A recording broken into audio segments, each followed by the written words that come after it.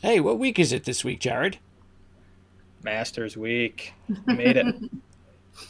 Is it Masters week, Jan? It's Masters Week. Yay. Gosh, everybody's like so excited to watch TV. It's the only golf course that's the most public golf course in the world that everybody knows every hole that you can't get on to play. And uh, and then Scotty Scheffler will win by 13 strokes this week and No, come on. put us to sleep. It happens, so hopefully it won't happen this week. But in case it doesn't, because we could just come out here and say, hey, put it all on Scotty Scheffler. Good night, everybody. But anybody could do that. So we're going to try to find you some other possibilities other than Scheffler or even Rory. I'm sure there's going to be the Rory fan base that are always going to keep their fingers crossed that he's going to get the fourth major, complete the Grand Slam. Do you think it's mostly nerves, Jan, that Rory can't complete it? Yeah, I think it's the pressure that he puts on himself because he wants it so badly. You know, it was like Nancy Lopez. I mean, she never did win a U.S. Open, and she wanted it so badly. She when it got down to it, she just couldn't play. It is an incredible amount of pressure. I mean, you can see why there's only 10 or 20 that can actually win it, because the thing about it is coming down the stretch, you got to figure the last five holes. If you've got the lead, it's nerve-wracking, like really, really nerve-wracking. And it's not like when you make a mistake at any other course that you play, probably except maybe a couple of the majors, it's one of those courses, everywhere else you can make a mistake and you make a bogey. Every mistake you make on Augusta National coming down the stretch is a double bogey at least. It's one of those golf courses. And so when you make a mistake, it is so exaggerated. And then you think of the holes, there's so many hard holes. And now look what they've done with 15. And they've made it so hard that you really can't even go for it now in two. But then it's such a hard third shot. I mean, they have really made the golf course tough. Well, I mean, that's okay as far as we're concerned because we've seen enough easy golf courses out there. Even though, strangely enough, these Texas golf courses sure, I mean, the two guys that, if it wasn't for Patia and McCarthy, it would have seemed like it was a tough golf course. Those guys just went nuts with their scoring on Sunday, of course, wrapping it all up. But still, it's nice to have the tough golf courses, and it should be. All right, so I tell you what, let's take a look. Might as well go right to the trends, and it just shows you that the cream rises to the top at the Masters with the last 11 first-time winners ranking inside the top 30 at the time of their win. And it's also important to note that mostly you need experience at Augusta because the last 11 first-time winners had an average of 6.9 appearances. And Rahm won last year on his 7th appearance. So that seems to have at least held true. And the last 11 winners, by the way, I said that they all ranked inside the top 30. Well, their average world ranking was 11.6. And the funny thing is, Jared, that if you look at it, out of the, I think it's 6 of the first, what is it? Here it is. It's 7 of the top 11 world ranked players do not have a win this season. Yeah. Wow. Yeah, I think in some ways the Masters is one of the easier events to handicap because we know you need to have experience and just good course history here. And for the most part, you need to be playing well coming into the event. And to me, I think Jan, you alluded to this, but to me, there's only like 10, maybe 15 guys that I feel like really have a chance to win this week. And honestly, a handful of those guys are live players because a lot of these higher end PGA Tour guys just aren't playing well enough coming into this week. I'd be surprised if someone like Colin Morikawa won or Victor Hovland won just because they haven't been playing well all year. Yep. And you also, it's interesting too, is that not only when Larry Mize won back in '87, was it his maiden pro win? Now that's back in '87. The last player to make the Masters, the maiden win for that person. But it's also the last time that a player had at least had won without at least 3 prior pro wins. Now that means, KFT, Challenger, Euro, whatever. So it just shows you that not only is it about experience and all that, but man, you need to have some wins somewhere to show. And there are some players that don't have that. I mean, there are some players that don't fit that criteria. Matter of fact, I think Cameron Young's one of those players. Sahith Gal is one of those players. So there are a few players, good players, that you would think would compete that just don't fit that bill. But then again, it's a different time. I think the talent of the players nowadays, Jan, are a lot more refined and more talented than the ones back when Larry Mize was playing.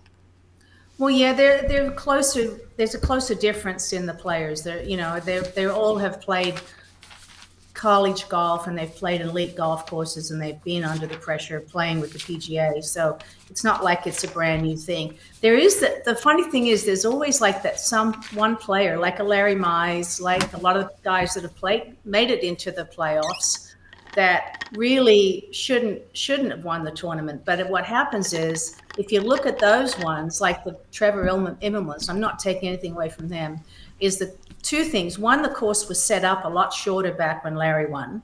They were saying, I was listening to them talk about it on the press thing, and they were saying that you could, on number 9, you could play number 1 was a driver 7-9 max. That was normally a driver 7-9, and even a 9-9 for the long hitters.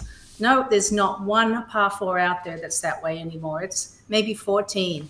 It's just a really long golf course, and so you eliminate any of the short hitters right there and then. Now, the other thing is they had the greens so fast.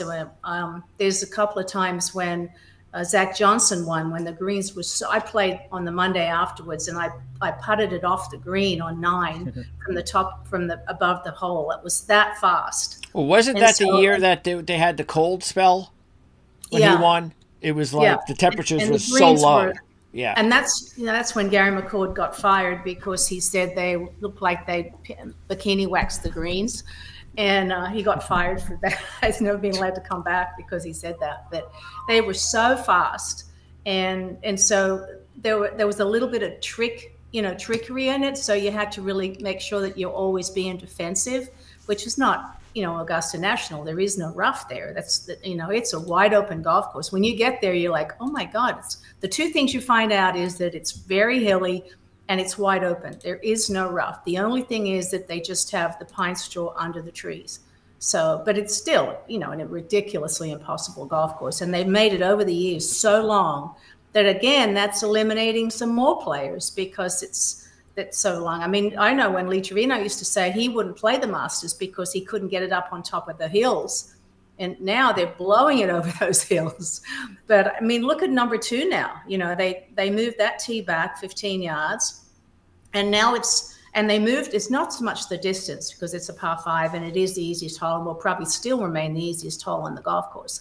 But the difference is they've made it where it's more of a dog leg. So if you hit it too far to the left, it's going to kick off that hill and go down into there's actually a little bit of water down there. So, in the trees. And so they've even made that hole where it's really all about driving it long and driving it straight. All right, let's take a look at some key stats that Jared put together for this week. And I'm going to pop them up on the screen. First of all, you got the top 10 in course history. You've got the top 10 strokes gained per round, 24. You also, let's get rid of those and pop in because we have 4 this week, including top 10 in strokes gained tee to green, and top 10 in par 4s, 450 to 500 over the last 12 months. So, Jared, talk about those 4 stats, why you zeroed in on them this week. Yeah, again, the first 3 are first, who's played the best here. And I looked at strokes gained per round at Augusta last 5 years. I omitted the 2020 November Masters, though, because I think everything I read, the course just played different that year. The scoring was, way lower than usual. So I omitted that year. So, we're looking at... That was also the one with no fans, right? Yes, correct. Okay. And it was wet. Yep. So we're looking at 4 years of history there. You see the top 10 in strokes gained per round at Augusta. And the next 2 are just who's playing best this year. Strokes gained total per round this year. Strokes gained tee to green per round this year. And the last one, these long par 4s, exactly what Jen was talking about. 8 holes at Augusta are between 440 and 495 yards. One of the par fours is even longer than that. So there's only one short par four on this golf course. So I think the two things statistically that are important at Augusta are par five scoring. You have to score on the par fives, and then who's best at these long par fours. So that's what this list is here. These top 10 players in par fours between 450 and 500 yards over the last 12 months. A lot of the best players in the world, obviously, a lot of the longest hitters in the world, obviously, which is, again, as Jan was saying, driving distance is important here. Those are the type of players you want to be looking at. All right, so we are going to pop up also. These are the matter of fact. Let me make sure you guys can also see it as everybody else sees the odds. There they are.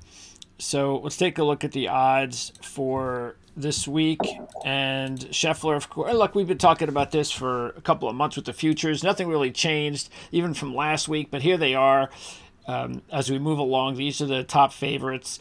And you're not really I mean, the thing you do notice, though, are some of the bargains.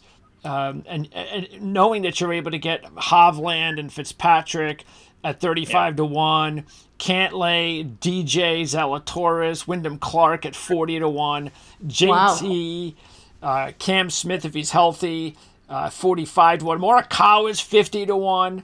So home is 55 to 1. Now look, there are reasons for these odds, but it's still really good odds. I think it just along the lines of what you alluded to before, Jared, and that is the fact that it's a much easier course to handicap because even though, as Jan has said, there are so many changes, it's still, for the most part, it's Augusta. It is what it is. If you play well there or if you don't, you would think that that's just your history. And that's nothing's going to change that generally, unless you're Sergio Garcia. Which, as we know, Jan and many people may realize this. Even Sergio felt there was no way he would ever win a Masters. It was just not his thing. He had terrible, even though he had top tens, he was never in contention for a win. And then all of a sudden, out of nowhere, he went ahead and won a Masters. So it does happen, but percentage-wise, if you're not good there, you're just not going to win there. Yeah, I mean, I think it's the only thing that you could say about that is that he's always been a really good iron player, and I was there that year when he won, and he really kept his ball in the right place, and that's important. I mean, it's almost like you've got to be really good with your irons too, because even though the greens are treacherous and they also talk about how you got to have a great short game, if you're in the right place, the putts aren't that bad. And he had his iron play was really, really good that year. All right, so let's and we're going to go over not only the favorites, but we're going to go over just about every conceivable player that we think that you should be keeping an eye on. Because again, we don't think there's a lot of them, but we'll go over as many as we can here. Before we do this, Jan, because we're talking about just mentioning players that play well here and players that don't. So out of like the top 10, 15, 20 ranked players in the world, give me a few players that you just think, yeah, you know what? I know they're great. I know they're ranked in the top 10. They're in the top 15, but I just don't give them a really good chance of playing here because it's just doesn't suit their game. For some reason, I feel that way about Scheffler, and I mean not Scheffler, Schauffele. Schauffele? Schauffele. That's Jared's top pick this week. I just don't know that. And you know what? I watched him play, and he was immaculate when I watched him play. And I was like, I don't know why it is that I just don't think that he's got that spark. When you look how well he did it, at the Olympics and everywhere. But I don't know. There's something about him. I tell you, the other one I don't think is that good is Hovland. I think Hovland's game, maybe he hasn't played it enough yet. You know how you were talking about, Greg, about the numbers? Yeah. It just takes a while to understand the golf course. The perfect example, I say it every time. The year that, 4 years, in 17, whenever it was that Tiger won, and all three of them, Finau and Koepka, and I can't remember the other one, all dumped it in the water on 12, and I was sitting right there on 12T when they did it, and I was like, what are they thinking? You never go for that pin on Sunday. And Tiger stood up right up there. He watched them too. He was playing in the group behind. and he was playing with, I think he was playing with Koepka, but he watched the other two dunk it in the water, going for that pin on the right, and it was like, everybody knows on Sunday you've got to go back left, because when you stand on that tee, the way the green sits, it looks like the pin that you've got plenty of room and it's over to the right, but you don't. It is literally, you've just got to go on when that pin is there on the right. It's a traditional pin from day one, and so many balls will suck back into the water. I played the day after Freddie won, and we all put balls at the top of that green, and how his ball stopped on that spot is beyond us. How that happened. You need that. He did, and he won the event. But he's the only one I've ever seen where it didn't go back into the water, and it's an obvious mistake, but it's one that you have to know. Like, and you could see Tiger was just like, wow, thank you. It was like, it was amazing to watch. Jared, and we take a look at other players, good players that, matter of fact, don't have good histories here overall, results wise. Cantlay, he started at 30-1, as we just said. Now he's about 50-1 or so. DeChambeau. I mean, you would think this would be a perfect venue for DeChambeau. He has one top 25 in 7 appearances and has a combined 23 over par here. Wow. That's you got DeChambeau, you got Cantlay. So are there several players like that you're just like, no way? I don't care how. Even Homa, one of your favorites, is a combined 25 over par here. Players like that, you just, no, I don't care what their odds are. I'm just not taking them. Yeah, I'm just looking down the list of, again, strokes gained total per round in Augusta over those last 4 years, and we've hit on a lot of guys who play poorly here, at least compared to how good they are elsewhere. Burns is another one. He's 37th in strokes gained total over the last 4 years. He hasn't had much success here either. Bryson's interesting, because Bryson definitely checks the box of being long off the tee. I think he struggles with like the creativity you need at Augusta, right? Like he doesn't. That's really not part of his game. He's more of like a robot out there. So I think that's where he struggled at Augusta. Maybe he'll figure it out eventually as he gets more experience. But I don't. He has been playing well on Live, but I don't think he's ready to win. Other players who haven't played well here. Tyrrell Hatton is 45 over par out of 7 appearances. So maybe you could scratch him out. And that's really only the top players. I have to ask you about Harman, Jan, because Harman's interesting. I think he's about 65-1 or something like that. So first of all, he's a lefty. That immediately ooh, lefty, Augusta.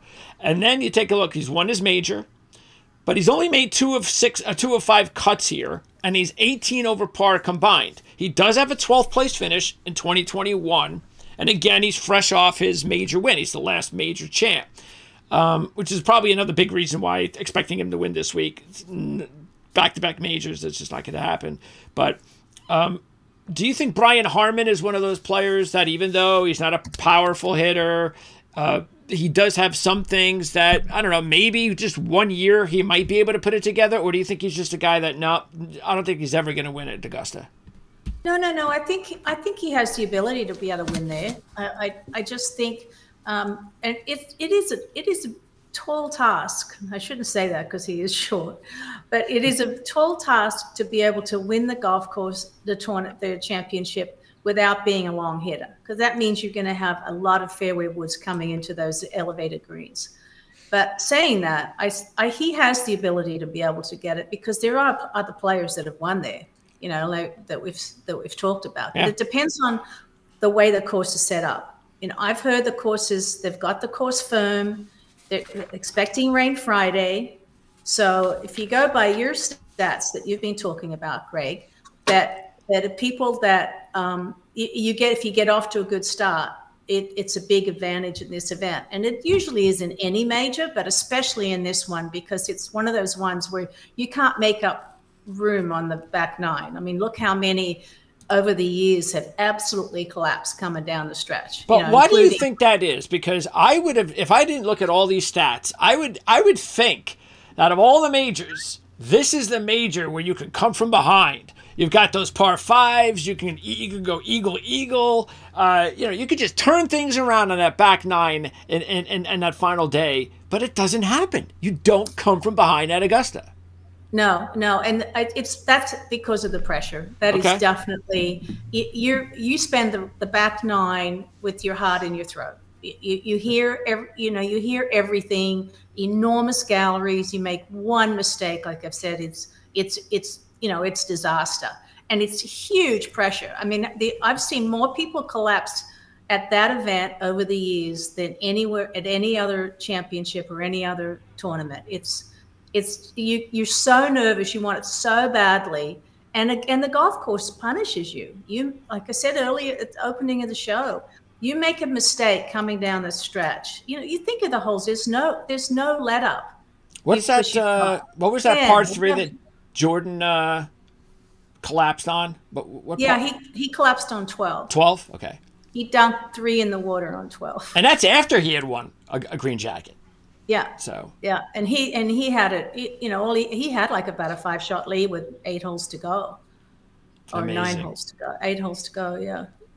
So it's I've seen it happen more. I mean, look at famous Greg and Rory's done it, and it's devastating. So it's really intimidating, that golf course. Okay, let's go right. And by the way, with Harman being a lefty, does being a lefty in some way, is that an advantage at Augusta? No, not really, because the golf course is pretty even. If you think of the holes, there's left to rights and right to lefts on every hole. I think the advantage is going to be to hit it high. That to me is a bigger advantage than turning the ball one way or the other. Okay. All right. Let's go. Look, Scheffler, what else is there to say? And he's only got 1 green jacket, but you just get the feeling he's probably going to have about 3 or 4 when it's all said and done. He's trying to be the first player. Tiger is the only other player to win both the Players and the Masters in the same year. That was back in 2001. But Scheffler's already broken a trend this year, winning back-to-back TPCs. So if anybody can do it this year, I'm sure Scotty could do it. I got to say this, and look, we don't like taking 4-to-1 shots, but this would be the one time all year that I would say, if you want to go out and you just want to put whatever you want to put 1,000 down, 500 down, $100, and just go, I'm going all out on Scheffler. That's all I'm going to do. I would say go ahead and do it. I agree. I think his game suits Augusta National because he hits the ball really high. He's a great chipper. His putting is better, and he's a good iron player. So he's playing well. I think this might be his. And I've been saying this for a few weeks, is that his wife's still with him, traveling with him. So, but she's 2 weeks away, and she looks like she's ready to go. So I'm thinking that he's going to have a little baby crying the next time he's going to play a tournament. So this is a big one for him. Jared? I think if nothing else, like Scheffler's going to be in the mix on Sunday. So if you want to make a bet and just have a Sunday sweat, I think Scheffler's a pretty safe bet. It's not for me at plus 450, but I do think if you're just looking to have a little fun on Masters Sunday, Scheffler is a good way to go. Yeah, I mean, if you want to be sure that you're going to be there on Sunday, there's no player that you'd rather have the wager on than Scheffler. Okay, so then you've got McIlroy and Rahm are next, and Rahm's already got his green jacket, and he's been okay on the LIV Tour. Everything's been in the top 10, but on the LIV Tour, you would expect more from Jon Rahm. But look, defending back at Augusta or any major is just a very tall task, and he's made all 7 of his cuts. I just don't see that happening. I think that would be a big ask. So out of those 2, I would actually take Rory. I know he's not on top of his game, even though last week he seems to feel he's a little bit better than he's been before. He does have 7 top 10s at Augusta. He was runner-up just a couple of years ago. And interesting is that he's played the week before the Masters 5 times. And over the last 4, or 6 times, over the last 4, he has improved each time. So, matter of fact, the last time he played the week before the Masters, he was runner-up. So to improve on that trend, he'd have to win this week. So, and he's trying to do anything different to change up his strategy of winning at Augusta, because whatever he's worked on before just has not worked. But let's also keep in mind he's missed 2 of his last 3 cuts at Augusta, Jan. That's pretty incredible, but everybody puts too much pressure on him. But I actually think he's playing a little better. You know, he's trying to just say, oh, I'm getting my driver more in play, because he'll hit one just off the wall. If he does it on the right holes, you know, you might get it. You might be lucky. I think he's due. You know, I mean, he played better last week, and you know, if you look at the trends, it seems like people that win didn't, you know, kind of were around the mix, you know, the week before or the last couple of weeks, but didn't like wear themselves out coming down the stretch, having to make a shot to win, because that'll wear you out too. You know, you put everything into that, and he didn't do that. He just kind of looked like he was trying, but not, you know, he was looking at his game for this week. So I actually think this will be one of his chances he has. It depends on how he gets off, what start he gets off to. He's not good at, if he gets off to a bad start the first few holes, and like your other trend that was interesting is that if you're leading and if you're played early, so if the first round, whoever's got the morning tee times is going to have a huge advantage. Jared, who would you take, Rahm or McIlroy? So it'd be Rahm for me. Rahm would be my favorite bet among these top 3 guys. I think Rahm has a better chance to win than Rory, and I don't think Scheffler has a more than twice the chance of winning as Rahm. Like it's almost 3 times as much. No, exactly. Yes, I don't think that's right. The one thing I'll say about Rory is he gained 7.4 strokes on approach last week at Valero. That was his best approach tournament since May of 2019. Wow. So his irons were awesome last week, and we know the driver is going to be good. So I think Rory has a real shot. I think he has a better shot than I thought he was going to, you know, a few weeks ago. I think he's trending in the right direction. All right. And then we move on. We've got your top pick. Matter of fact, your top 2 picks are here, and that is Schauffele and Matsuyama. Schauffele 14-1, Matsuyama 20-1. By the way, Koepka is also 20-1. My pick last year, speaking of choking in the final round, Brooks Koepka letting Jon Rahm pass him for the win. So out of those 3, though, again, Jared, you have 2 of those as your top plays. Matsuyama, I think, is a given. You have to take Matsuyama this week. I mean, I'm taking him big this week. I think he's in line like never before for another green jacket, and maybe even more deserving, because, again, those 2 years with no crowd one year and limited crowd the next, that's just not the same. It's just not, because you just mentioned it, Jan. The pressure, the crowds, you just don't feel that when there's not a crowd, when the crowd isn't around. So I think it would be nice to see Hideki possibly get a green jacket without, with the crowd, and proving that he could do it there. But anyway, Schauffele, on the other hand, Jared, I don't know. You know how we've been talking about Schauffele in big spots. This is the biggest spot of all, and I just can't see it. Yeah, so I'll start with Xander, and I want to go back to this trend we talked about last year, and it ended up hitting for us. So it's now 9 of the last 12 Masters winners checked all 3 of these boxes heading into the year they won. They had at least one previous top 20 at the Masters. So as we've talked about, you know, course history is important here. They were averaging at least 1.9 strokes gained total per round in the 3 months prior to their win, and they were averaging at least 1.4 strokes gained tee to green in the 3 months prior to their win. So again, they're guys that have good course history and are playing well. 9 of the last 12 winners checked all 3 of those boxes. Last year, there were 4 guys coming into the event that checked all 4 of those. It was Scheffler, Morikawa, Jason Day, and Jon Rahm, who ended up winning. So that, you know, that this trend hit again last year. This year, there are only 2 players that check all 3 of these boxes. Now, it's tricky because we don't have the stats for live guys. So this does not include Jon Rahm, Brooks Koepka, Cam Smith, Dustin Johnson. So that does make it a bit trickier. But there's only 2 PGA Tour guys that check all 3 of those boxes. One is Scotty Scheffler. The other one is Xander Schauffele.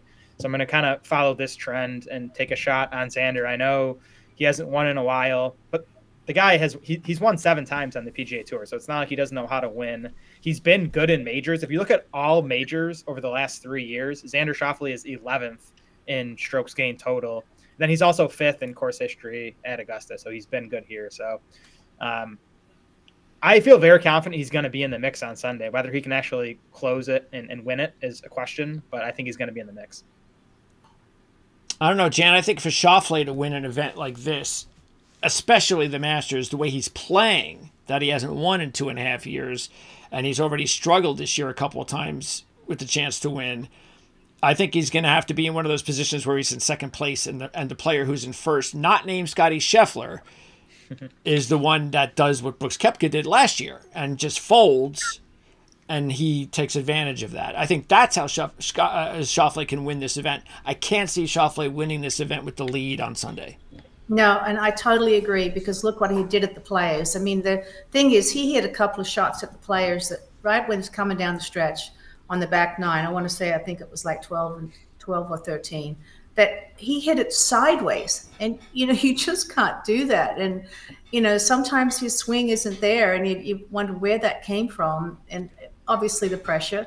And he's got an amazing short game. I mean, when he did it a couple of times, he made these incredible, saves, and he hangs in there when that happens. I mean, if I did that, I'd freak out. But he really can struggle. It can really hang in there. But I don't know if you can do it at the Masters. It's like what you said. He could be hanging around there doing it without the most pressure, and then somebody fold, and then he's left with it. But he's not. I don't think his game is right now is good enough. After watching some of the shots he hit, he hit a couple of really crooked shots, and you just can't do that at the Masters coming down the stretch. One thing's for sure is if he's able to win on his own, then it could be scary for everybody else on tour, because then he has no more barriers mentally. And his game is there. It's just he's just not able to mentally put it together for whatever reason. But he's going to win again. The question is, when he wins again, can he do it with the biggest of stages, or on the biggest of stages? Matsuyama, though, again, Jared, I mean, I think this is the perfect setup for Hideki this week. Yeah. He's off to such a great start. He's already got a green jacket, which should help. He's made 11 of 12 cuts here. 8 of those are top 20s. His last 4 years, all in the top 20, including the win, with a combined 18 under par. So yeah, he's playing great. And I even noticed one of the trends. One of the stats. I forget what it was, but it was a key stat, and he was on top. I forget. It's something to do with. I don't remember what it was, but I know it was a significant stat. I know he's not the most powerful player on tour, but his game is just rock solid right now. Yeah, well, I mean, you look at the top 10 lists that we looked at earlier in the show. He's 7th in course history over the last 4 years we're looking at. He is 4th in strokes gained tee to green per round this year, and he's really been even better lately. I mean, you look at his last 4 results. Yeah, since he won the Genesis, he wins the Genesis, 12th at API, 6th at the Players, 7th at Valero. I mean, only 1 or 2 guys I think are playing better than Hideki right now, and he has the awesome course history here. It's almost one of those situations where Hideki, he seems so obvious that we know golf is crazy, that he's probably going to struggle this weekend, because it just doesn't make any sense that he would struggle. But he just checks too many boxes for me to not be on him this week. Well, the thing is, he hits really high irons, and like I said, if the greens get firm, that's a huge advantage. And he knows the golf course, and he's one of those people. I think he's like a Scheffler. He's going to be there in the top 10 in the end. He's really got a great attitude. I mean, he doesn't lose it very often. I mean, it's that mentality. And he used to not be that good a chipper, but he's become really good around the short game and his short game now. And so I would have said in the past that he didn't have a good enough short game like Hovland used to. But he's really improved his chipping, and his putting was so good last week. I was so impressed. Well, I just found that stat, and that's exactly what it is. It's strokes gained around the green. Hideki Matsuyama is number 1 on the PGA Tour right now this year. Wow. The only other big name on that list in the top 7 is Scheffler, of course, but Schauffele is 8th on that list. And the funny thing is, besides Jason Day at 9, you got to go all the way down to Tommy Fleetwood at 25 to find another big name. So very strange that. Why do you think that is, Jan? Why do I see players like Roger Sloan and Chez Reavie, Josh Teeter, S.H. Kim, players like that do really well around the green, and yet it doesn't really impact their overall game? Well, it's because they're really good chippers, and if they weren't, they probably wouldn't even be on tour. they've got brilliant short games. Like a Russell Henley, and he's there every week because he's got that short game can save you.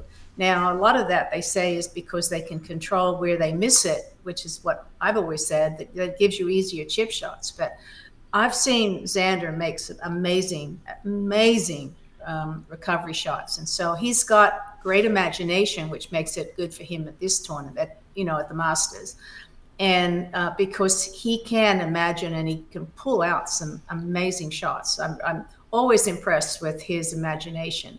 I just don't think they have the game from tee to green to get them to the next level at this stage. They need to probably work on his swing a little more. Okay. I know from a stats perspective, just real quick, like strokes gained around the green is easily the least correlated to success. Approach and putting are easily the 2 most important. Then off the tee is way more important than around the green. So it's just, I think if you need to be good at around the green game, you're probably missing too many greens and you're not competing to win anyways. Right. You have to have it, but you can't be your strength. It can't be the strength of your game. Okay. And Koepka has 2 runner-up finishes at the Masters. He's sitting there at 20-1. He's just not playing as good, though, as he was last year heading into the Masters, which is why I'm not looking at him the same way.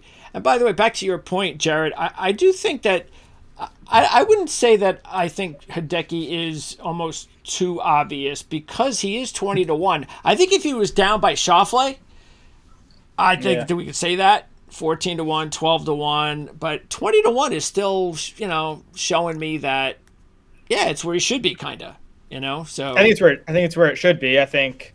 Well, when he won Genesis, he was like 60-1. So his odds have dropped quite a bit. But I think as they should have, because he is playing so well. He has the course history. Just on Brooks, real quick, like he was a guy I thought I was gonna bet this week as of like 5 days ago. Okay. But he was plus 10 at Doral over the weekend. He went plus 5 the final 2 rounds. He's changing his putter. He's been messing with his putter, which is weird. He's been struggling putting on live. So he just, and this might sound stupid by Monday because he might come out and win because he's so good at majors, but he doesn't seem to be in a spot right now where he's ready to win a Masters. I agree. I mean, last year he blew it because he lost his cool, and again because you're under pressure.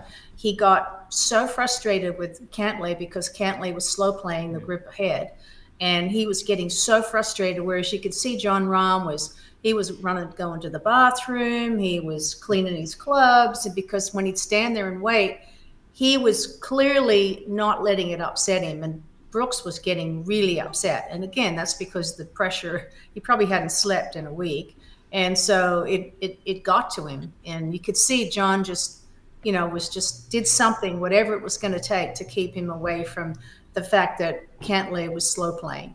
And so that's when you can tell the pressure's getting to you. I think we talked about this in the beginning of the year with Jan, because you took Matsuyama on your fantasy team, and we talked about how disappointing his play had been for a while, because this is the player that we remember. This is the player that we expect Matsuyama to be. We expect him to be 20-1 to win the Masters. But of course, Jared brings up a good point that in the beginning of the year, at all these big events, he was 50 and 60-1 because that was the results of his game over the last couple of years. So now the question is he now ready to kind of put up or shut up time? Because he's got to win, but everybody can win on the PGA Tour. Just look at Malnati. But can he go back and win another major and get back to being the player that we believe he can be? So that's the question. All right, and another one of those players in that mix is Jordan Spieth. He's 25-1. And Spieth... He's only 25-1 is the way he's played? Wow. Yeah. Jordan is actually my top pick. And look, Scheffler, like I said, I'm probably going to take him in my one and done since I still have him. But at 4-1, I'm not one of those people that has $500 or $1,000 to throw around. If I did, I'd put it on Scheffler. But Spieth, I think the odds are solid. We know how good he can play here. He's got 6 top 5s in 10 appearances. And his game is finally looking like last week that it's getting going where it needs to be to come into Augusta feeling confident again. And that's why I think he's a pretty good play again this week, Jared. Yeah, so Spieth's interesting. He obviously has the awesome course history. If you look back though, every year he's top 10 or 1 at the Masters. He's been playing really well coming into that event, and then all the times he's disappointed. I mean, he missed the cut in 2022. He finished 46th in 2020, and all those instances he was struggling coming into the event. So he's been kind of predictable. The one thing I'll say about Spieth is he's been disappointing all season. But he had the 10th at Valero last week. He gained 9.1 strokes ball striking. That's off the tee plus approach. That was his best ball striking performance since May of 2022. So he's another guy kind of like Rory who they've been disappointing for most of the year. But, last week, maybe they found something.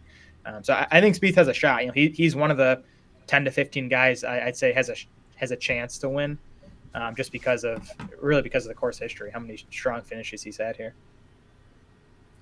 Well, the thing with Jordan is that 2 weeks ago, he in San Antonio, his coach was there all week, and he practiced at home in Dallas, and then came out last week and then got off to a really bad start, and that was going to be my indication when he just hit it. Looked like he was going to miss the cut. I mean, he hit it horrible, and then he made a 1 and then an eagle or a birdie. And that just kicked him back off because, he's one of those people that he when he's confident or happy, it seems like he can do anything because his short game is just brilliant. I mean, he's even better than Xander. And I think Xander is probably one of the best. And he can get up and down from anywhere. And as soon as you think he's going to play really well, and then he will shoot a shot from anywhere, that's just horrible. And you wonder how he can. But he's been working really hard on his long game. So I would expect that he'll surprise everybody. He's got a really good, he loves the feel of that golf course. He loves that his 2 little kids come out on Wednesday, and he gets really into it. And his little son, loves to get dressed up in his little white uniform on Wednesday. And so does Rory's little daughter, Poppy. She cannot wait to have that uniform on and run around with the other kids. And so maybe that break from the stress of it all is something that's going to be good for them both. Yeah, the only thing about Jordan and Rory that's scary right now is that they've had the holes that they've just blown up at, and you just can't do that, as you mentioned, Jan, here. And so that's the thing that just worries you the most.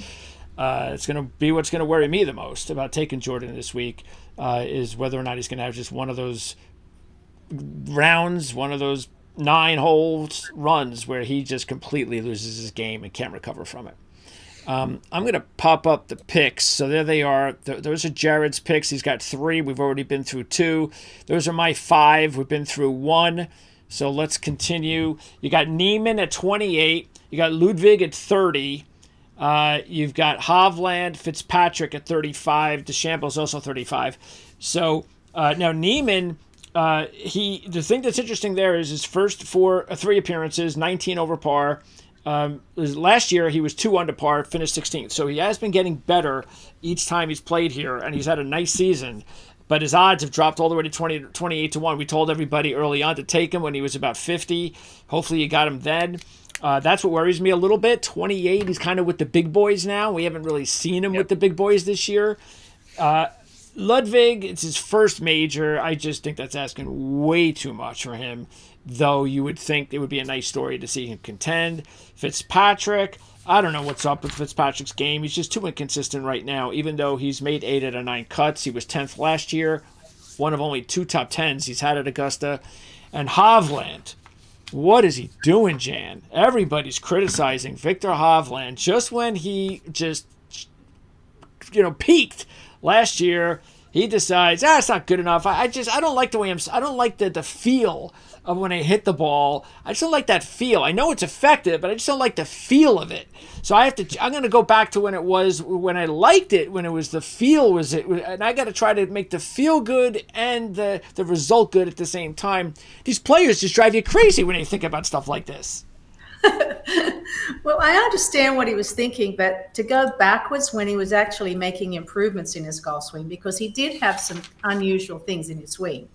And the way he was fixing them, I liked the way he was fixing them. So then to say, I don't like that anymore, I'm going to go back to hitting it further. And when you do that, you lose a lot of control. I mean, his iron play you think of him at the Tour Championship was brilliant. Yep. And he had this new little cut-offs, action coming through the ball, and it kept the blade square. And so the ball was just on a dot. And then he decided, oh, no, I think I want to go back to hitting it longer. And you just wonder what they're thinking. I mean, he worked so hard on his short game last year. He got, new coaches. They taught him bunker shots. They taught him a whole bunch of stuff he didn't have. And then why you wouldn't stick to that? Now, he is a late bloomer. You think about it, he doesn't really get off to a good start on any of his seasons. So, the fact that I don't know whether it's because he lives in Oklahoma, but I would have expected him to have turned it around by now. But when you make changes, you know how that goes. And I'm so disappointed that he changed the golf swing he had. I liked it. Now with Niemann, I like him. When said pick 2 top 50s at the time, he was a 50-1, and I liked his chances because I watched him win the Australian Open, and coming down when he had to win in the playoff, he really performed. I mean, he hit some amazing shots in the playoff to beat Hiroshima. And so I was expecting big things from him, even though he hasn't had he's had enough. I think the part that's really helped him is that he's played around the world, and you have so many different kinds of golf courses and grasses. And I think that's helped his game. Whereas when you play in America, everything is perfect, and, everything is manicured. And so you kind of get a little spoiled. But when you get to the Masters, now he gets to come be at a real tournament, after being in the Live Tour. And I think he's got something to prove. He's going to get to play in the major, in the British Open as well, or the Open Championship. So I don't know if he gets to play in the PGA. I think he does, but I know that he's going to get to play the US Open as well. So I'm expecting big things from him. Who do you like in that group, Jared? Yeah, it'd be Niemann for me. He has just been by far the best player on Live so far this year. He also has that win at Riviera, which I think is the best crossover course with Augusta. You look at a lot of guys just play well at both Augusta and Riviera, so I think that's good news for Niemann. Bent grass greens are his best putting surface. These are bent grass greens at Augusta, so there's a lot of things to like about him this week. And he does have experience now. He's played this event 4 times, and he's improved every time, culminating with a 16th place finish last year. So I don't think the other guys that we just talked about are really live to win this thing. I think Niemann has a chance. Okay, and now we go to the 40-1 group. You got Finau, Cantlay, Dustin Johnson, who's got a green jacket, Zalatoris, and Wyndham Clark. So, look, one of my picks is 2 of my picks are in this group, and that will be Finau and Wyndham Clark. And I know he has never played here before, and I get all that, but I've seen enough trends broken this year that I'm not going to worry about that, including UConn winning back-to-back titles for the first time in like 25 years in college basketball. So trends have been broken this year. And look, Wyndham Clark starts off at 28-1. Now he's back to being that number again. 40-1. What is he doing at 40? He has no back issues anymore. He's already told everybody it's fine now. What, you don't believe him? I do. So anyway, Wyndham Clark, I know he hasn't won there before, but who cares? Zalatoris, you have to be concerned with his game the last couple of outings. That's the only reason why I can't take him this week. But Finau, I get the feeling Finau, out of all the majors, this could be the one he wins. He's had good success here before. I believe he's never missed a cut, 6 for 6. He has 3 top 10s, 1 top 5. And he also is coming in off of that second at Houston, which should get his confidence going. So out of that group, Jan, I've got Finau and Clark in my list this week. Who do you like in that group? Well, I love Tony Finau's golf swing. He hits it again. He's one of those people that hits it really high. The only thing my concern is that he's a bit weak with the putter. He's everything else about his game I like. I don't know if he can handle the pressure as much. He's a very sweet, very nice guy, and it's a lot of pressure. If he can do it come at the end, I think he's got a good shot. Wyndham Clark, he wants it. He wants it. And, up until this year, his putting was always the weakest part of his game. He spent the whole winter fixing his putting. So now he's actually almost extra confident with his putting, which is great. He already has a great game. But Tony Finau hits it so high. Again, I keep saying that is such a huge advantage. Unless it rains, it's a huge advantage at the Masters. And he drives it so well. Out of all the top players, big name players, who does not hit it high enough, do you think that that would turn you off to taking him this week? Well, I think I think someone like Fitzpatrick, and as much as I think I took him and think he's going to do better, the English people don't hit it as high. But then you see someone like a Ludwig, even though he hasn't played there much, he hits the ball really high. So I think that's a huge advantage. So Fitzpatrick is the only one that you can think of that really doesn't hit the ball high enough to win there? Yeah. Okay. I think, he's gotten better, but it's not as high. I don't think it's high enough. Jared, who do you like in that grouping? So I talked about not really liking the previous group. I like this group quite a bit. I think Finau, Dustin Johnson, Zalatoris, and Wyndham Clark all have a chance to win. You said it about Wyndham, Greg. The only thing not to like about him is the fact that he's never played here before, and we haven't had a winner in his first time here since, 1979, I think is the year that Fuzzy Zeller did it. But other than that, this course should be awesome for Wyndham Clark. He hits it long. He has a good short game. As Jan said, he's become a really good putter. So I like him. And then, I like the Finau play, Greg. He is hitting it really as well as anyone. It's just been the putter that's held him back so far. He's had good putting performances on these greens for whatever reason. So if he can, find that again this weekend, I definitely think he can win.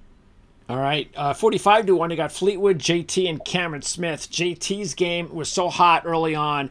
It's kind of cooled off just a little bit, but you do wonder whether or not this is the week that he puts it all together. He has made 7 of 8 cuts, but only 1 top 5 at Augusta. Missed a cut last year for the first time. Tommy at 45-1. It's a player that definitely has had a hard time closing things out. He's made 6 to 7 cuts, just 1 top 15. He ain't closing out Augusta, that's for sure. He's have to hope that somebody blows the lead if he's in contention. And Cameron Smith would be the one. His odds keep growing, and the more they grow, the better I feel about just throwing a few bucks on him, because hey, maybe he was just food poisoning and now it's over with, and he's back to being the guy that finished second at Live a couple of weeks ago. Because we know he'd probably be about 25-1 if it wasn't for the food poisoning last week. Because this is an event, Jan, that Cameron Smith might just win at some point. He loves the golf course, and he's got the best short game of anybody. I've never seen anyone that can hit those little wedge shots where they look like they've bladed him and they just stop on a dime and things like that you have to do with Augusta. If you get yourself in trouble, you can either have to hit a really, really high one or something with a lot of spin. His chipping, him and Jason Day are the best chippers I've ever seen on different grasses, on different hills. And you got to remember how many hills you're going with. So when you get something against the grain, these guys know how to shallow it out, and it's a knack. Yeah, Jared, Cam Smith has played here 7 times. I believe he's never missed the cut. And he has 4 top 10s, 3 top 5s, and a runner-up. And it makes sense. It should be a good golf course for him, right? Because you can be a little wild off the tee here, which is his problem from time to time, but you can get away with that here. He's a good iron player. He's, as Jan said, an awesome around the green player. So it makes sense. Justin Thomas, how about him parting ways with Bones? I know. The timing of it is most surprising, 2 weeks before the Masters. So that's what has me off him, is I don't know what's going on there. I don't even know who his new caddy is. Do we know yet?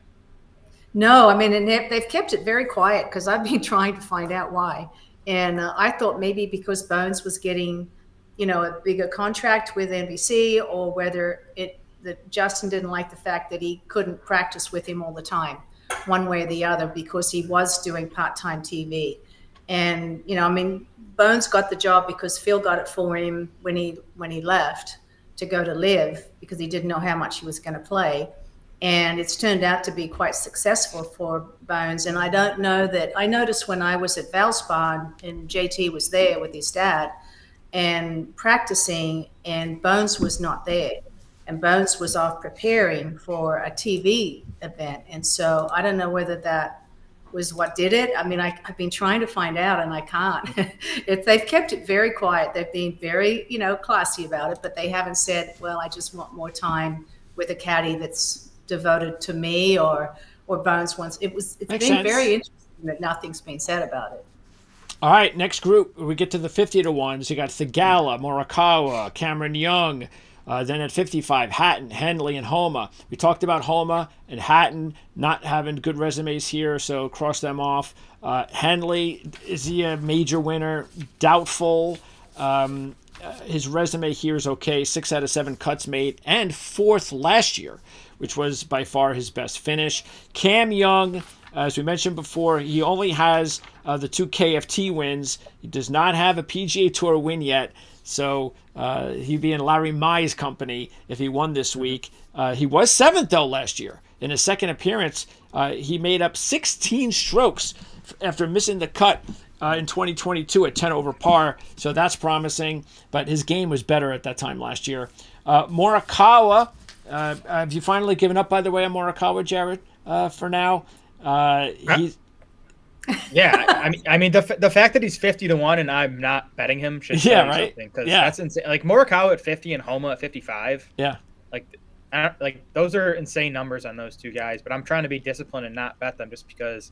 Morikawa even has the course history here. He had some high finishes here, but I never thought I'd see him hit his irons as poorly as he has over the last month, because that's always been the strength of his game. So I'm being disciplined, not betting Morikawa. And then Homa's playing a bit better than Colin is, but I don't think Max is playing great, and he just doesn't have the course history here. And the pick that you do have is your last pick. You have 3 picks, and that's Thigala.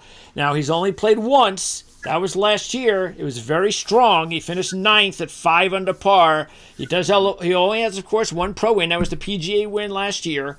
But, you do get the feeling that after what you saw last year that, maybe this is a good course for him. Yeah, I think it's a course he's going to like. I think I've said on this show a few times that Sahith kind of reminds me of Jordan Spieth.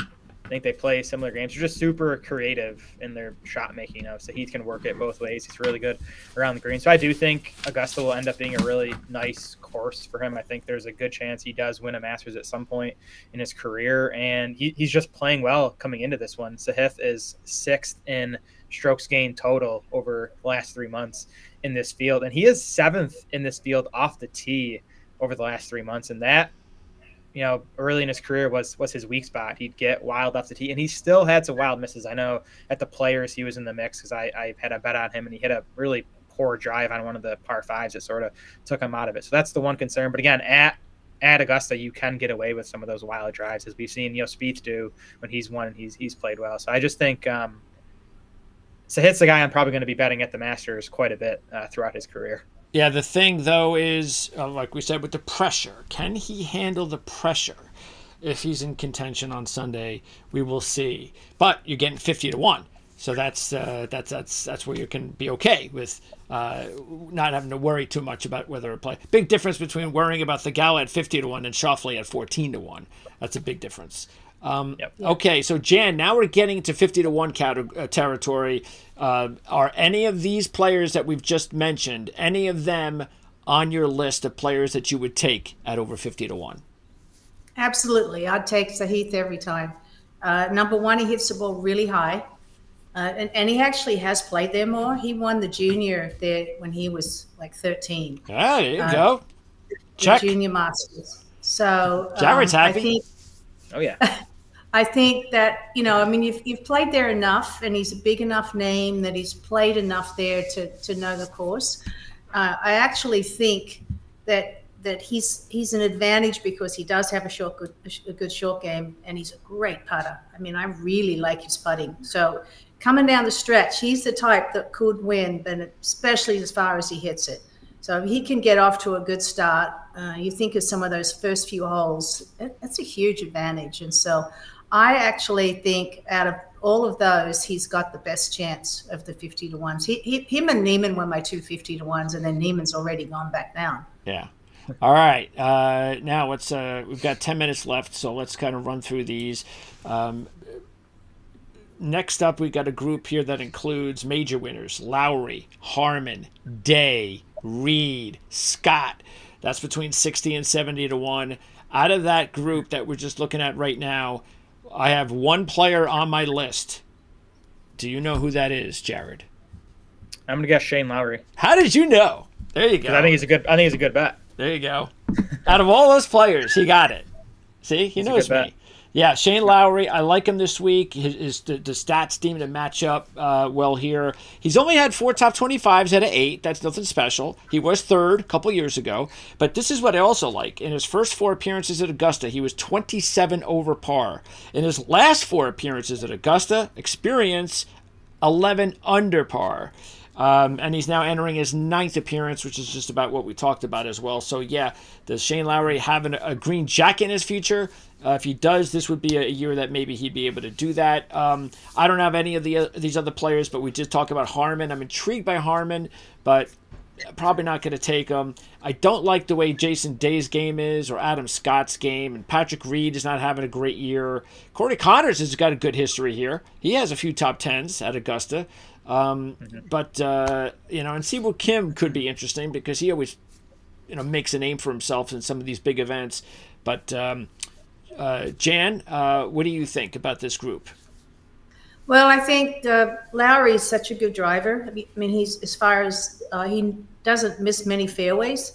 I remember watching him play a couple of years ago, and I think he hit every fairway. And the guys these days, that doesn't happen very often. I mean, he really drove it well. He's already got a major, so that part is, and he's comfortable. He's, like you said, he's improved. Every week he's getting better at the Masters. And so I think he's comfortable with where he is as far as, and being one of the top players. So he's got a chance. I still like Jason a little bit because of his short game, but Adam Scott has something about the Masters that does it for him. He loves this golf tournament. It's his next to this one and Riviera, his 2 favorite tournaments all around the world. And the only problem I have with that is that he's not a great putter. Under pressure, he misses those 4 quarters. If he was a good putter, I would say every single time go with Adam Scott because he's another high ball hitter. Yeah, Adam, unfortunately, strangely enough, has not played well at Augusta recently. He doesn't have a top 15 in his last 5 appearances, and in his last 3 appearances at Augusta, his scoring is 30 over par. Oh, wow. So he's made 20 of 22 cuts at Augusta, but recently it's not been all that great. Do you, besides Lowry, anybody else here, Jared? By the way, Siwoo's made 6 of 7 cuts here, but anybody else here? Yeah, so I expect Siwoo and Connors to play well. I don't think they can win, but they could be like top 10 bets. Okay. I think Patrick Reed is kind of flying under the radar. He's playing well enough on Live, and he came 4th here last year. Obviously, has the win back in 2018. He also came 10th in 2020, 8th in 2021. So he has a really good history here. I think he's playing well enough. I think 71, he's worth a shot. I think Reed and Lowry are the 2 guys from that group that I'd give the best chance to actually win. All right, and as far as all the other long shots, and of course that includes big names, Garcia, is 110 to 1. As we mentioned, he won the Masters back in 2017. Playoff loss last week. He has a win this year on Live, right? He has a win on Live this year. Yeah. No, he's lost in the playoff twice. Oh, he's lost in the playoffs twice. Okay, well, how about that? Also, let's see, other big names. Obviously, Tiger, he's a big name. 5-time champ, but expecting him to win this year, it would probably be equivalent to when Jack won, because he's just not on top of it. Nobody even knows if he's going to last 4 rounds, let alone win with the back issue. But the players that I wanted to just bring out that I would definitely throw a couple of bucks in, long shot wise, and he's my last pick. And I know he's not having a good year. This has not been a good year for Justin Rose. But Justin Rose, if he's going to win another major, I just think this is it. And I still think he can win it because we've seen older players win at Augusta and compete. And I think at some point, maybe it's next year, the year after, when his game is better. But still, why not? He's made 16 of 18 cuts, 3 top 5s, 2 runner-ups. He was the playoff loser to Garcia in 2017. So at 130 to 1, I'll make him my final pick. And I don't know how you just don't put a buck on Phil Mickelson. I mean, the guy was second last year. This is it. This is, I know everybody thinks of the Masters and they think of Tiger, but I kind of think of Phil. I mean, if Phil had Tiger's game, I actually think Phil would have won here 8 times. But anyway, what do you think, Jan, about any long shots, really deep long shots that we should keep an eye on? Oh, I don't know. I think it depends. If it did start raining, then it might be a little different. But, the golf course suits what we've just been to. I don't see anyone there that I would even think about. I don't think Justin Rose hits it far enough, even as firm as it is. I just can't see anyone there that I would even want to put any money on. Okay. Jared? Yeah, look, I'm a Jan. I'm not betting any of these guys. The Masters has never been. Well, I guess Schwartzel won at 100 to 1, whenever that was, 2010 or 12, whenever that was, 2011. Otherwise, though, it's guys 50 to 1 or lower that win this thing. So I'm not betting any of these guys to win. I do for top 20 bets maybe. I think Jaeger is a pretty good fit at Augusta, obviously coming off his first win. He's a long hitter. He's gained a lot of distance. So I think he could be a good fit here. I think Chris Kirk has some good history here. I think he's someone to consider. Taylor Moore is got, again, these are more like top 20 plays, guys I'm considering playing on DraftKings if you're doing that this week. I'm not betting any of these guys to win. Yeah. Again, it's like normally on a week we'd have like 10 guys that we would think, okay, I think maybe, but it's like 1, 2, maybe. Yeah. By the way, Gary Woodland was 14th last year, and he is coming off his best performance of the year, right? A couple weeks ago, you mentioned. Yes, Jared? I'm pulling back up. His irons were unbelievable at Houston Open. He gained 8.8 strokes on approach. That was the 3rd best approach week of his entire career. Yeah, so that's definitely encouraging going forward. Obviously not for this week, but as we get into some of the might be a good one for next week because it's pretty tight. I mean, I keep Corey Connors or somebody for Danny McCarthy for next week because it's so tight. But and he's Gary Woodland's such a great player. Everybody likes him. He's got his kids, and he's just, you saw him at Valspar when I interviewed him. He's just really, really genuinely a nice person. All right, so now let's wrap up with one and done. And what's your finalists? Who are your finalists, Jared, for one and done this week? Yeah, so this is tricky because the obvious move is to use live guys because there's only the 4 tournaments you can use them. Now they're also going to be super popular. I think Rahm will easily be the most popular play this week. I think Brooks is going to get some ownership. I'm not going to use him. So I'm basically down to 2 guys this week. It's do I want to just play the popular Rahm, or I might go Hideki. Because again, I do think it's just everything lines up for Hideki to play well. So those are the 2 guys I'm considering. Rahm and Matsuyama. Okay, Jan, who are you thinking about for one and done? Well, I'm definitely going to do Rahm because even though I don't like ever doing defending people because they've got too much stuff to do, but this week there's so much anyway. I mean, especially the media here, it's ridiculous. But because of the live thing, he doesn't seem to have as much to do, and you don't have as much social stuff at this event to do. So it's the same for everybody. Any defending champion has the Tuesday dinner. So I think, and the Wednesday if they want to play, and you know, Rahm will play in that little Wednesday thing. So I'm going to probably go with Rahm. I mean, I usually change at the last minute, and I mean, I want to go with Scheffler because I think this is his last chance for a few weeks, but I'm still going to go with a live player. So I think I'm going with Rahm.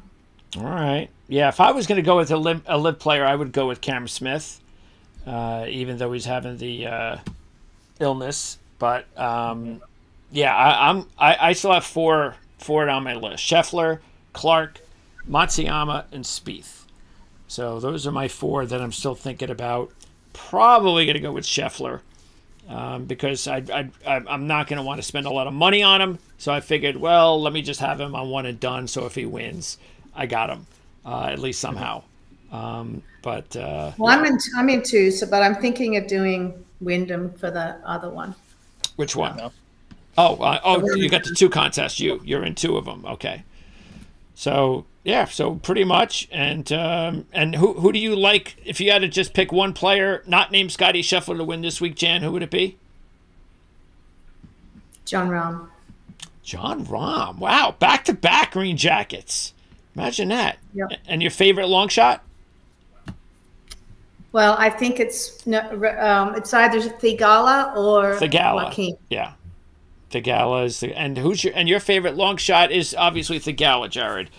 And you're not going to put any money. You're not even going to think of anybody outside of 50 to 1, Jared. No, I mean, I'm not going to bet anyone outside of 51. I do like Shane Lowry though, who I know is 60. I think, you know, if you wanted another long shot behind Sahith, I would go with Shane Lowry. All right, so that's going to wrap it up. The Masters and the weather, it's going to be okay, right? Supposed to be Friday. Yeah, I think Thursday too. It might get some rain and I think some wind the first 2 days as well. So definitely keep an eye on the weather. Oh, so it may be a little windy. Yeah, that's going to change a lot. If whoever plays on Thursday morning is probably going to have a huge advantage. You believe that? Okay, Thursday morning. Let's write that down. Thursday morning tee time. That means all of my players will have the afternoon tee time on Thursday. So, all right. Anyway, we're out of here. Jen, you're heading to Augusta, right? What are you going to be doing there? Well, I actually was going to just go. I'm supposed to go to represent my sponsors, giving the Player of the Year award, and I'm going to be doing that. So I'm going to do that. When's that? Watch the Wednesday, and then Thursday, 1 day of golf, and then I've got to get back. All right. So you're going to watch Thursday's round of golf at Augusta. All right. Well, enjoy. Hopefully, we'll find out what you find out while you're there, and we'll talk to you soon. We've got RBC. By the way, RBC, that's a big event, right? Next week. Yeah. Yeah. So my favorite golf course. We'll find out. Yeah, that's cool. Who playing, because some of the guys did not play last year, so that was one they skipped because of obvious reasons. So we'll see who skips it this time around. Yeah, Rory got fined $3 million for skipping. Oh, that's a lot of money, even for Rory. And Scheffler may skip with the birth of his child coming soon, so maybe especially if he wins this week. And then we take the week off. Our only week off is in 2 weeks. When they play that ridiculous team event in New Orleans. It wastes everybody's time. And then we'll be back after that. When's the next big event coming up? Well, we've got RBC, but what's coming up next month? PGA, the PGA, right? The PGA is next month. Okay, PGA. All right, so we've got some time before that, obviously. We want to thank everybody. Don't forget to subscribe, like, share, all that good stuff. Let us know what's on your mind. And anyway, we'll see you again here next week on Tee Off with Jan Stevenson.